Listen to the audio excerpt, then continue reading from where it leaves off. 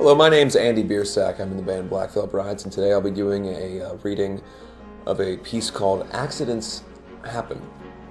He looked at me, excitement in his blue-gray eyes. "Are you sure?" he asked carefully. I nodded. "I'm ready now, Andy. I want to." He smiled at me and caressed my cheek. "You're beautiful, you know that?" He said gently with his hands running down my back, and I stumbled back and slightly landed softly on the bunk. He followed me down, kissing me passionately. I knew how hard it was for him to be gentle. It is hard for me to be gentle. I have difficulty with it. This is actually right on point. He bit my lower lip and moved down to kissing my neck, making my heart flutter. I felt as the fabric of my dress separated as his hands expertly unzipped my dress. I am an expert.